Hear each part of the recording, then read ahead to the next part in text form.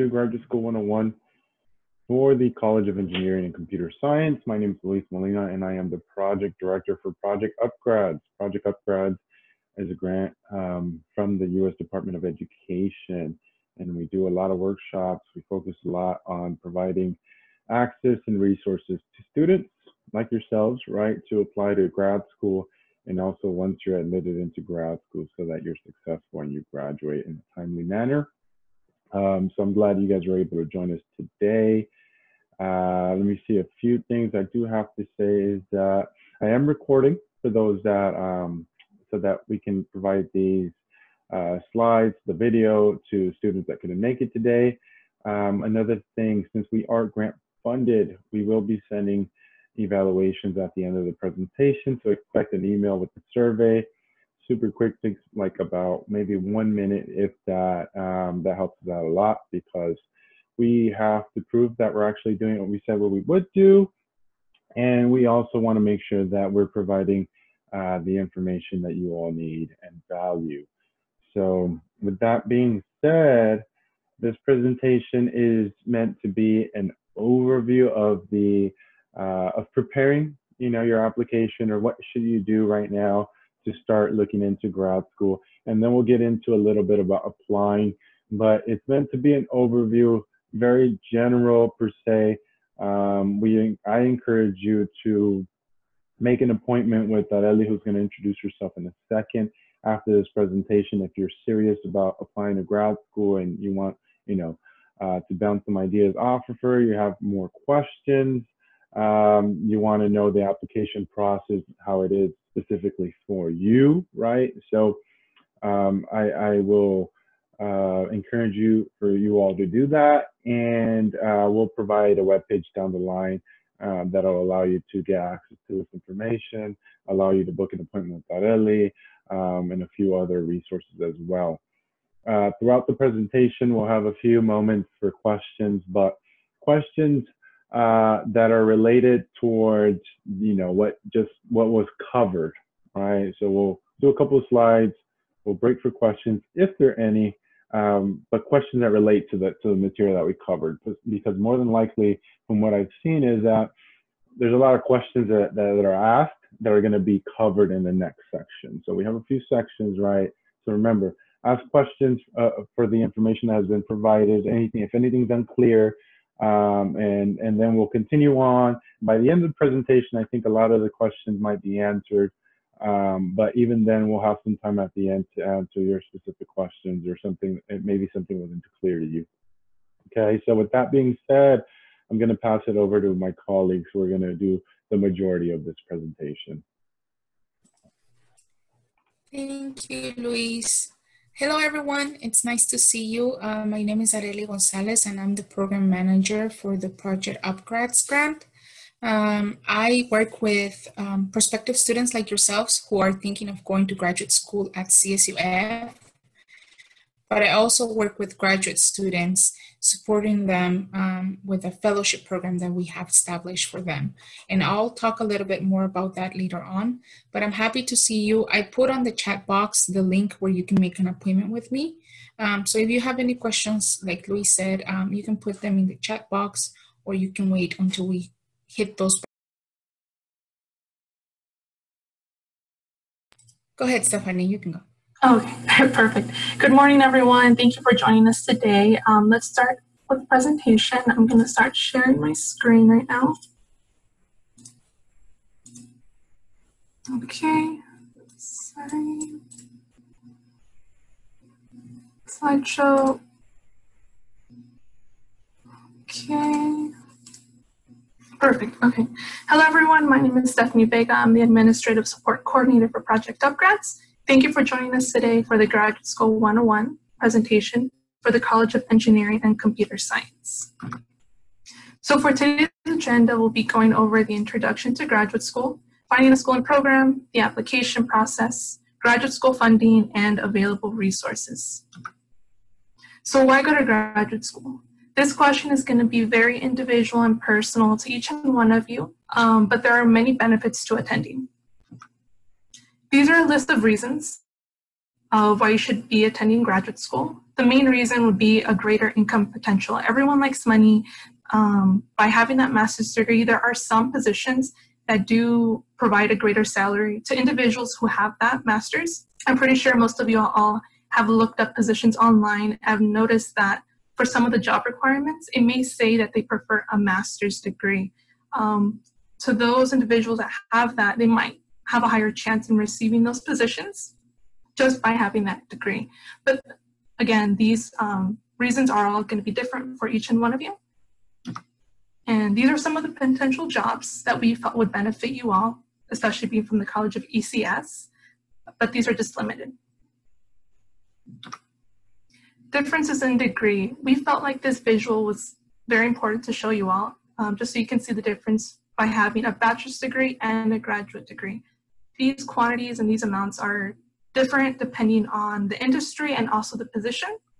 So if you'd like more information, please check out the Georgetown University website. And what does graduate school look like? Graduate school varies from person to person. It might depend on their workload and also might depend on how much responsibilities they might decide to take on. For example, in these pictures, if you have no sleep and no caffeine, then you might end up feeling like the first guy there. But again, it completely depends from person to person. And what does graduate school look like? As an undergrad, it is more structured. You are currently attending class, you're expected to retain the information, and then you're going to be quizzed on it towards the end. For graduate school, it's different. It's more of a discussion. There's more, it's more autonomous, and there's also, you're expected to create new knowledge compared to being an undergrad. So as for academics, as an undergraduate, you're expected to have a 2.0 GPA or higher. If you have a 3.0, you are considered to be in good standing. As for a graduate student, if you have anything below a 3.0, you will be placed on academic probation.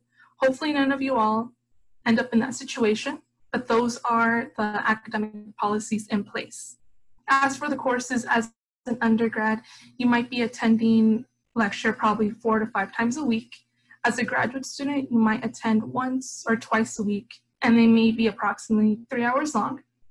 And as a graduate student, taking 6 units, you might be considered part-time, and 9 units would be considered full-time.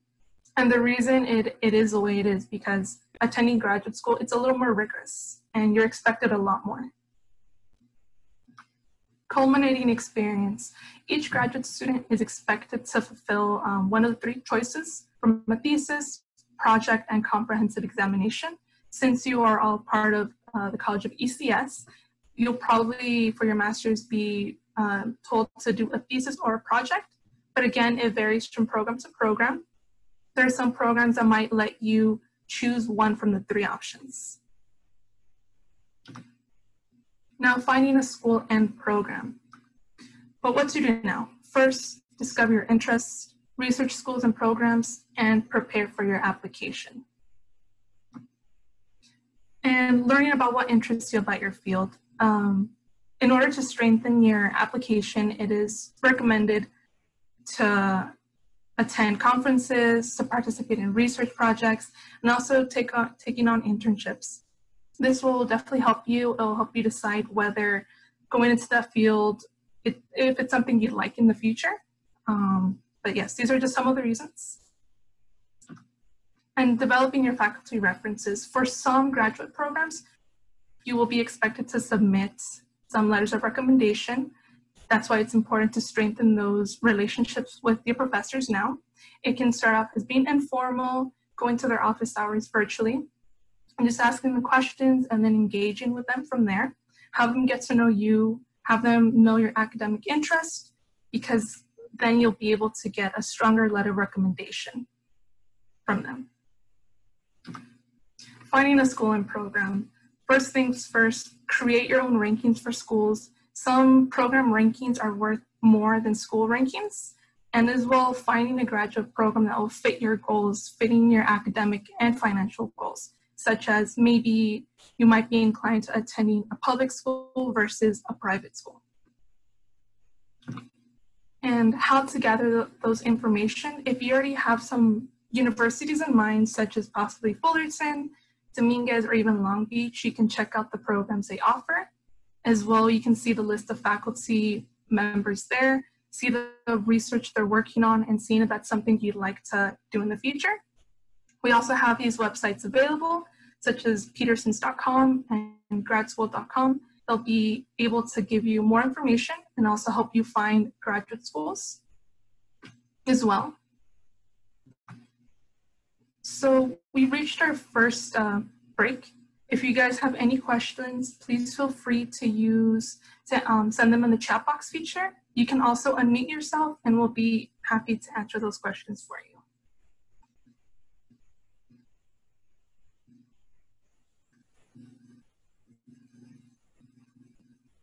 So I actually did have a question. Earlier you were, oh, can anyone hear me? Hello? Hello? Oh, sorry. It's kind of hard to hear you. Oh, is this better? Yes. Okay. Sorry about that. So my question was, when you're looking for these different colleges and you want to kind of see what the faculty is up to and see what kind of projects they're working on, you mentioned that you should attach a resume. What exactly would they be looking for? Would they just kind of see what kind of projects you were involved in outside of school? Would you be able to help that with that question, Liz? I'm sorry, go ahead. Okay, so earlier it was mentioned that when you're looking at different universities to kind of see where you want to go for their grad programs, you would look at the faculty and see what they're up to, more or less. Mm-hmm. And then it was mentioned that you should kind of reach out to them and include your resume. I just wanted to know, were they looking for some specific projects that would pertain to what they're up to, or are they looking, what exactly are they looking for? Well, I'm not sure. You might have understood. I don't know if we suggested to send the resume. But if you are, but the first part, yeah, correct. If you are looking at other schools, it says attach your resume right there. The most important part is when you're applying to grad school, is, obviously you're applying because you have an interest in the field, right? Right. So therefore, you want to kind of pursue that, and schools vary, between what they're actually focused on. So if you're like civil, mechanical, or computer, and you have a focus in something, right? You're going to want faculty that are already engaging in that type of research. Attaching the resume just kind of will give you some credibility as far as, well, this is what I've done in this field already. Mm-hmm. Maybe I can be of help, right? Because if you're reaching out to a faculty member and you're asking them about the research and how, most of the time, it's not so common in ECS, but it is common in sciences and math. You more than likely have to be admitted to that professor's lab for you to be admitted to a program. So you're kind of making a pitch to, I kind of, would like to work with you. And then this is why I would be an asset in a sense, kind of, that's why you would attach your resume. Okay. Yeah. Whereas say maybe someone doesn't have the experience, then the faculty member can probably will still offer some advice or will still answer some questions. Mm-hmm. But if there was a chance that they were looking for someone for like a research assistant or something like that, and you would fit those characteristics, you might do yourself a favor by attaching that resume and potentially maybe getting a research assistantship job with them. Does that make sense? Yeah, that makes sense. Thank you. Yeah. That's kind of your way of kind of letting them know that you would be willing to help them or take on a research assistantship position. Okay, cool. Thanks.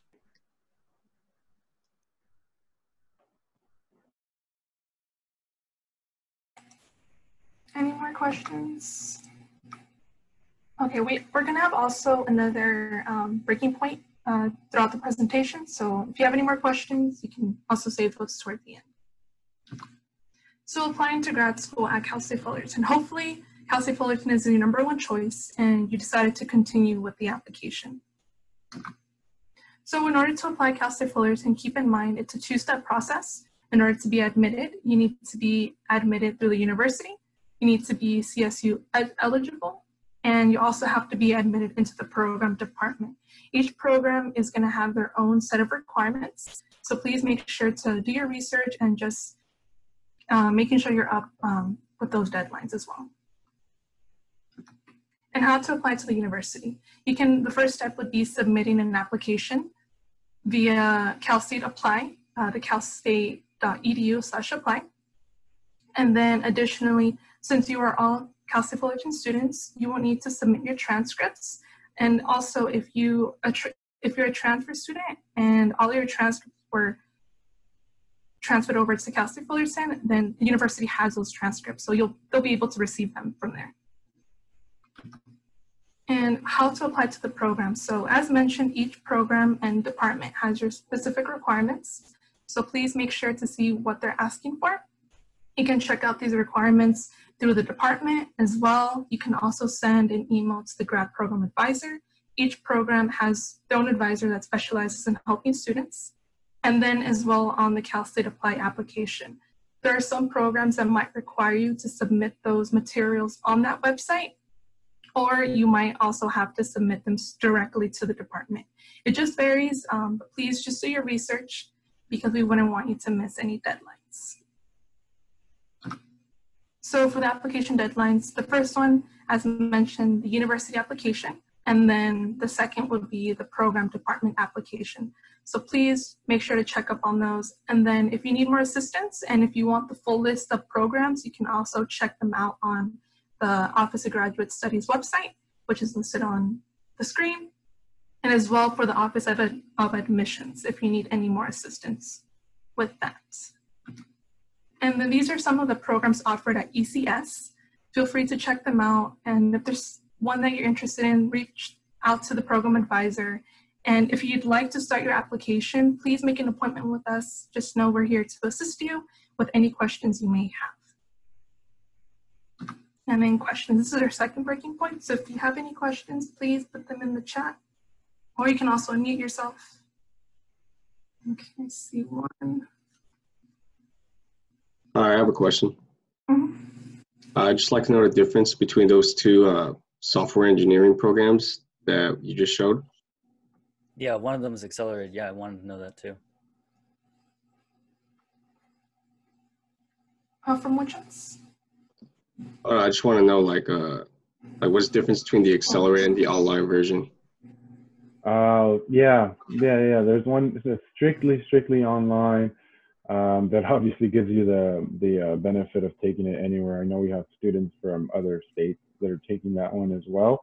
But as far as like the actual material that's covered, I wouldn't know if there's a difference or not. Obviously, one has accelerated in the name. It might obviously you'll take a little bit, probably maybe 9 units, something like that. But the best thing to do would be to make your way over to the website and kind of read up on that, since there's quite a bunch of graduate programs. I can't, we can't remember everything. What do you call it off the top of our heads? There's like 55 different programs that we offer as a school. But yeah, the best thing to do is to check out their websites. They'll say a description, and then they'll mention a graduate program advisor, and that'll be the person that's the expert in that program. Usually they're a faculty member that also teach in that program. So of course they'll be able to give you a much more precise answer than we can. Does that make sense? Yeah, thank you. No problem.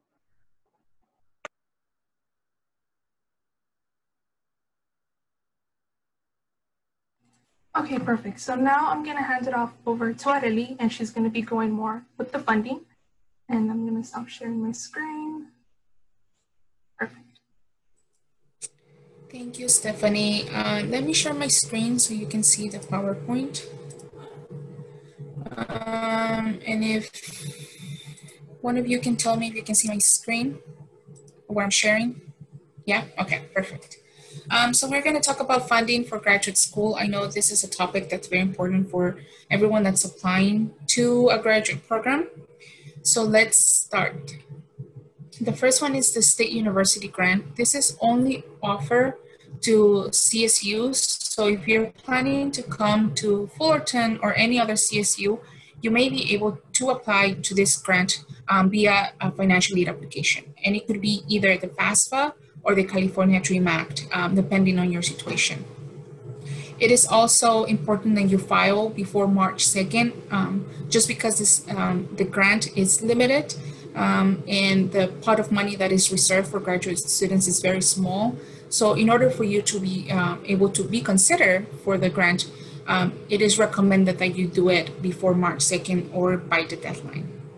And it's also based on your income. So depending on the information that you provide through your application, it will be determined whether you meet the requirement in order to receive it. And it is okay for you to apply even before you have been admitted to a program. It is actually recommended that you do that. But if you have more questions about this grant or you want to learn more about it, we are going to have a workshop in November where we can talk more in depth about what this state university grant looks like as a graduate student and how to apply for it. And all of you who are in this presentation will be invited to that.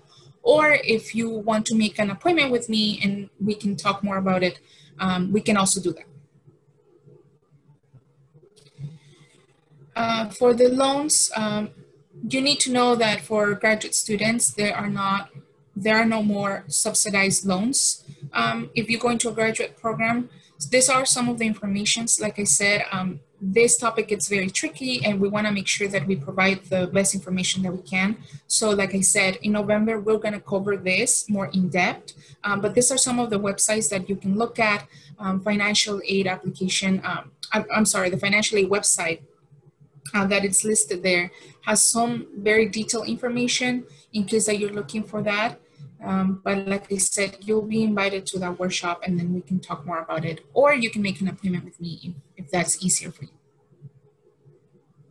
And scholarships, there are scholarships for graduate students. We'll talk about more ones that are more specific to ECS. But these scholarships, we recommend that you go into the college website or the program website because sometimes the departments post scholarships that graduate students or undergraduates can apply to, and these vary by amount and by requirements. And some of these scholarships are merit-based and some are not.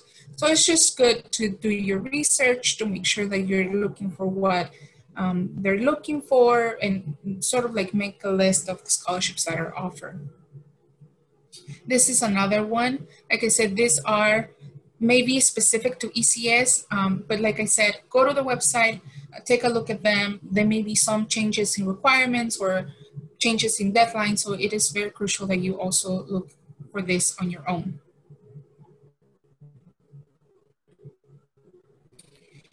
And so this is the scholarship that I was telling you about that is specific for 4 colleges in the university for graduate students. And one of the colleges that participates in this program, it's ECS.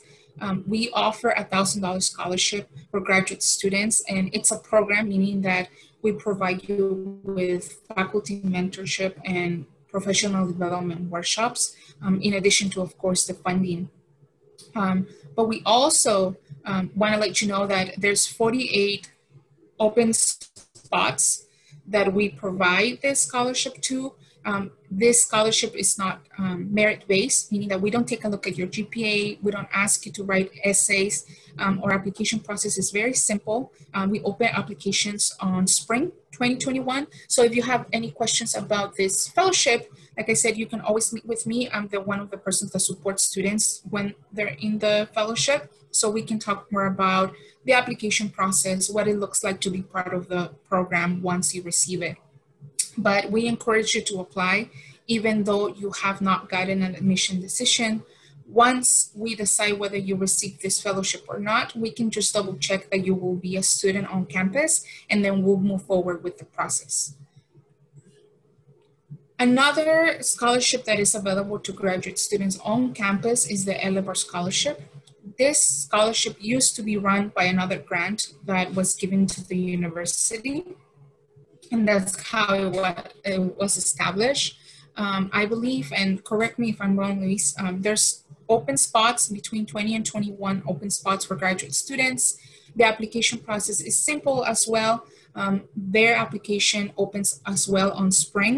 So take a look at the website. We put that website there for you to find more information, to look for the contact person of who's running the fellowship. It's a little bit more of funding in this fellowship, but that may vary as well depending on what's going on right now with the whole pandemic and all that. But like I said, it is very important that you do your research, and that if you have any questions about it, that you reach out to the people that are listed on the website. And then another way to support your funding for graduate school is by doing graduate assistantships or teaching assistantships. I think for ECS, it's more common to do graduate assistantships or working on labs with professors. Some of these positions may be posted on the Career Center website. Not all of them, so we always encourage you to always look at the program website or the department to see if they have any postings there, or talk to your faculty. Sometimes they don't make the announcements, like I said, university-wide. So it's important just to keep good communication with the people that you want to work with and, you know, establish that relationship with them. And so now that we talk about funding, imagine that you have been admitted to Fullerton, you're ready to be a graduate student on campus. We want to help you transition from undergrad to grad with help of the Office of Graduate Studies. And this is an office that supports all graduate students on campus. They make sure that you are taken care of in terms of making sure that you're graduating on time, that your study plan is filed, and that you're meeting all the requirements in order for you to be in good academic standing. So some of the resources that they provide is academic policy support, advising. I hope none of you fall into academic probation, but if that is the case, there is support for you to help you come out of academic probation with advising and with workshops.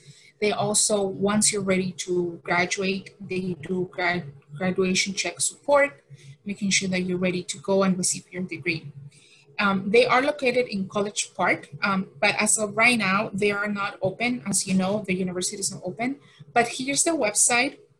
They are answering questions via email, so you can find their contact information there as well.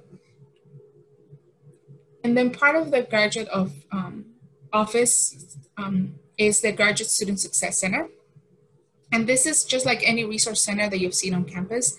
The only difference is that this is only for graduate students. And you can go there, you can study, you can meet with your classmates. There's other resources available, like they have a food pantry. They also have graduate success consultants. And these are just tutors that can help you with projects that you're working on your project, on your graduate program.